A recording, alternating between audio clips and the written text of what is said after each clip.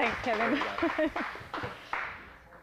Okay, so I'm really not here to talk about nutrition, believe it or not. I'm really sad about those oranges. I'll take them if they're not spoiled already. Yeah, okay. So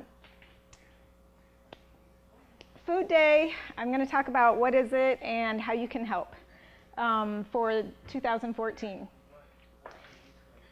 The website is www.foodday.org, and it's a nationwide celebration and a movement for healthy, affordable, and sustainable food.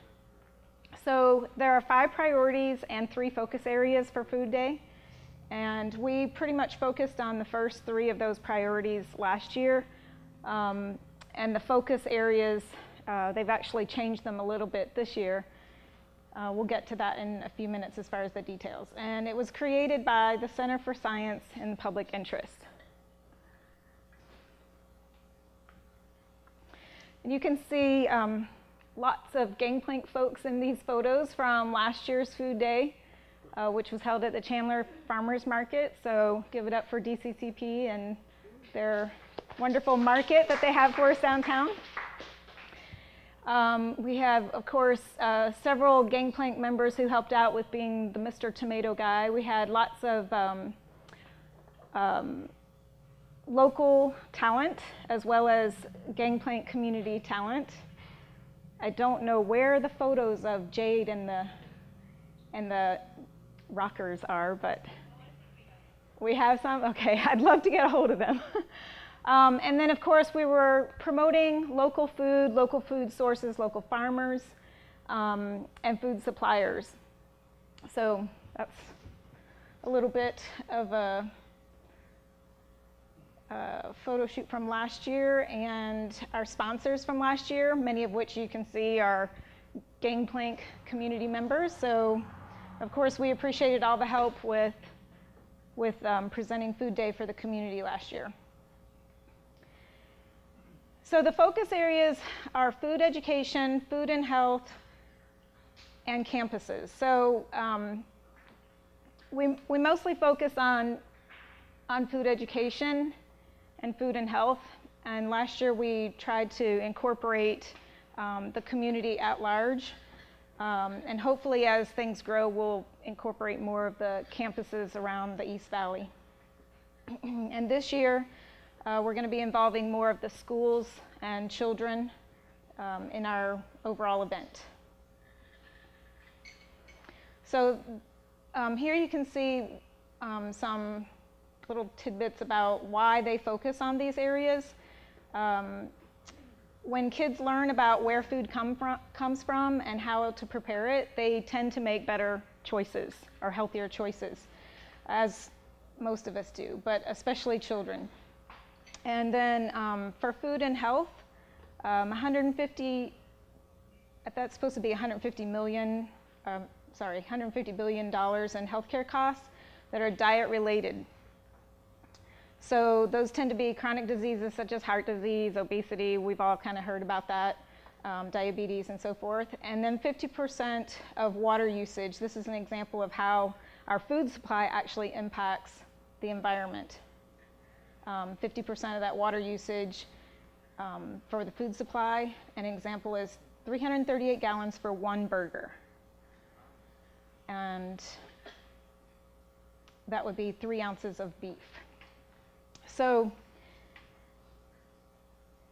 the priorities are to promote safer and healthier diets, support sustainable and organic farms. For me, that means local, and that was one of our main focal points last year, is to try to support our local farmers as well as local food suppliers. And by the way, that also means any local businesses that also participate in that process. So for those of you who do maybe advertising or website development for those small businesses and farms. Reducing hunger is also a very important priority, and Trinity Donovan helped us out a great deal with that last year. And that was one of the areas through doing this that I learned a lot about. And I had no idea that there's a food desert right here within a mile of Gangplank. And if you are like our mayor and don't know what a food desert is, please watch the film. Jill, what's the name of it? A Place at the Table. Yeah, that one. So A Place at the Table was one of our Film Fest films that Trinity was able to get for us, and really enlightened me a lot about how not just the food desert here within our community, but just how many food deserts there were in this wealthy country of ours. It was quite an eye-opener for me to learn about that. The other two priorities that we didn't really focus on so much, but they're a part of the food system, is reforming factory farms to protect animals and the environment. For example, CAFOs can hold 50,000 to 100,000 animals. A CAFO is a confined animal feeding operation. All you have to do is go down to the city of Maricopa and you can smell those. You can drive through the dust. I don't recommend it at night because it's really hard to get through there as far as seeing where you're going. And then the abuses, illnesses, environmental degradation, and the health issues for the local population around those CAFOs. Finally, the last priority is supporting fair working conditions and for food and farm workers. And there are about 20 million farm workers and wait staff, and most of those make below the poverty level in wages. And again, we focused on, for our local food day, we focus on the top 3 of those to promote safer and healthier diets, sustainable and organic farms, and reducing hunger. So for 2014, our theme here is Go Local, Eat Real, and Get Healthy. And the local priorities will be healthy and affordable and sustainable food. And then our local focus is going to be growing in community. That has a lot to do with Gangplank and growing awareness and supporting local farming and food suppliers. Our emphasis this year is going to be on kids and the arts. Our events this year are going to include the farmers markets. Hopefully we'll be able to reach out to some of the other local markets in addition to the Chandler market and have a presence there and bring more people and attendees to the farmers markets themselves. And then our Food and Film Fest, the whole month of October, as well as the main event at Gangplank on October 24th. This date is a national day. Lots of things happen within other communities across the nation. I think there were 4,500 events last year, and this started in 2011 when they had, I think, 200 and something events across the country. So just in the last 3 years, it's grown from about 200 events to over 4,500 events. Okay, so what can you do to help out? In the early phase, which is January through May, that's right now, you can visit the website. Again, that was www.foodday.org. And the best thing to do to get to understand what Food Day is about is to look at the priorities and the descriptions there, which I've left out of this presentation, and then also the focus areas. They've got a huge website, and it's very informative and lots of resources. And a nice blog, too, with all the different celebrities across the country that support Food Day. You can also help by spreading the word to potential attendees, volunteers, partners, and sponsors. And right now, the big thing, of course, is getting sponsorship so that we can have that aspect of planning out of the way and not be panicking at the last minute to try to provide a great event for the community without any funding. And then, of course, social media, like sharing and commenting or tweeting about various progresses along the way. And then, of course, the event itself, as well as the priorities. Another way you can help out is to suggest, invite, or be a sponsor or a potential partner And the difference between a partner and a sponsor for Food Day is that, I guess with most events, a partner is someone who participates in the actual event. For example, last year we had the Arizona Herb Association, which Eileen helped us get on board. The University of Arizona Cooperative Extension for Maricopa County, they came out and did some things with the kids for SNAP Ed in the community, teaching them that they could use their food credits at the farmers market, as well as encouraging them to eat fruits and vegetables, the whole 5-a-day campaign, and so forth. And then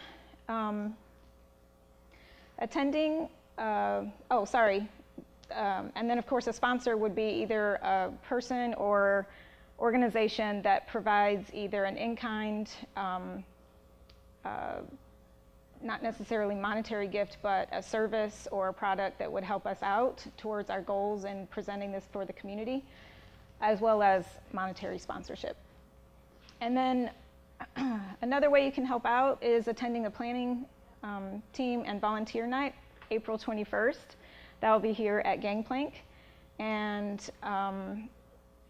it'll start at 7 o'clock, but I've put 6:30 because I'd like to find someone to provide some food that will help us bring in people from the community.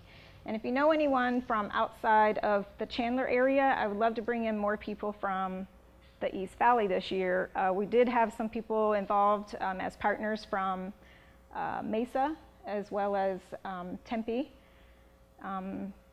We had someone from Apache Junction, and then of course lots of people here from around the Chandler area. And finally, for this initial phase, being a planning team leader, and that would take about 5 to 10 hours a month depending on the task and also the phase at which we're in.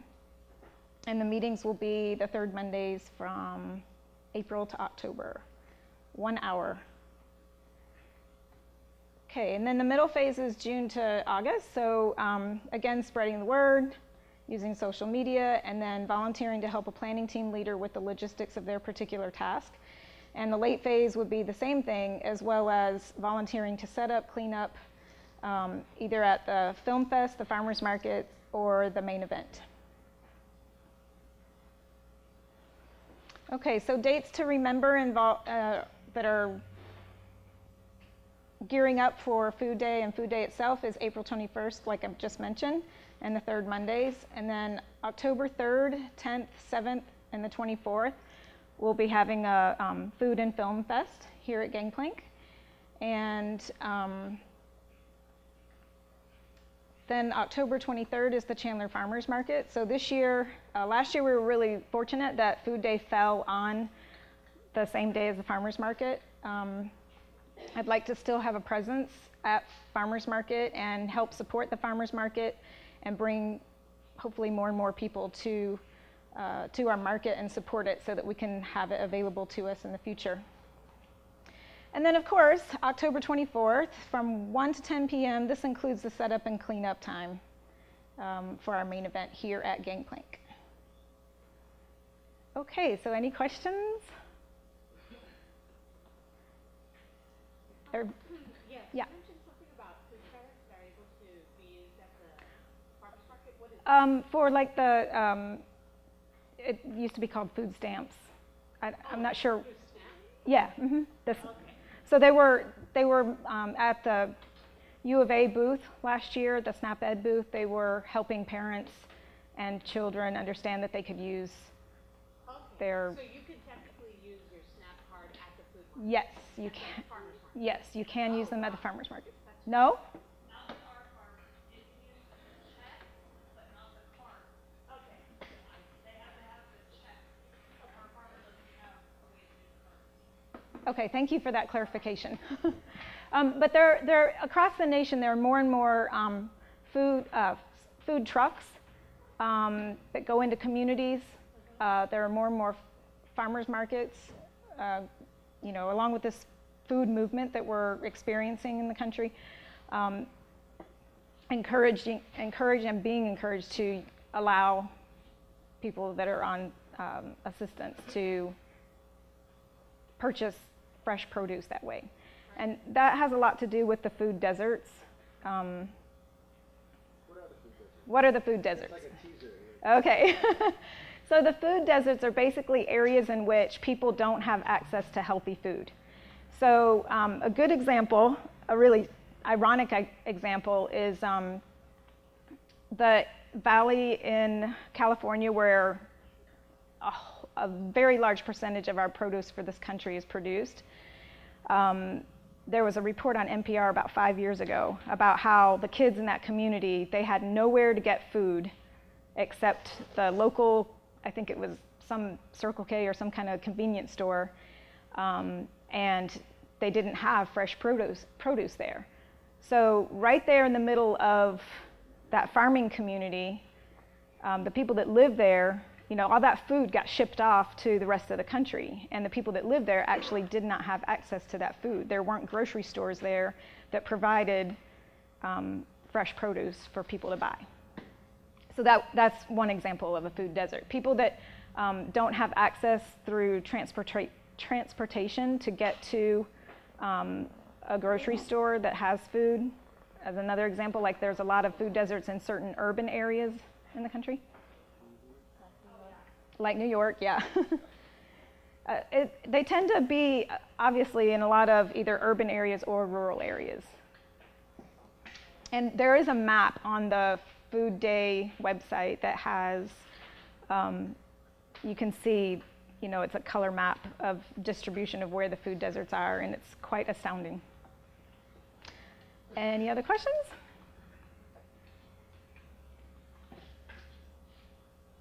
Okay, so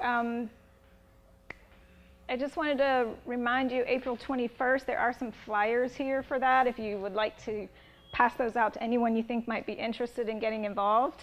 They're up here on the front. And then also for Gangplank Health, we have several activities upcoming.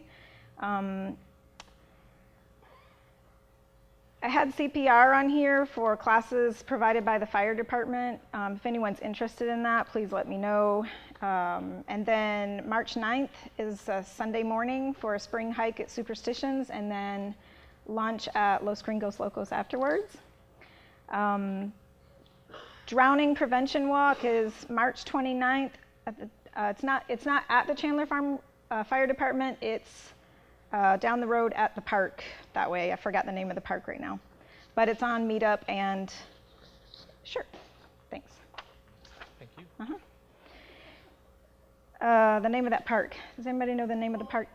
Yeah, I think so. The one down by the fire department and the elementary school past on Fry.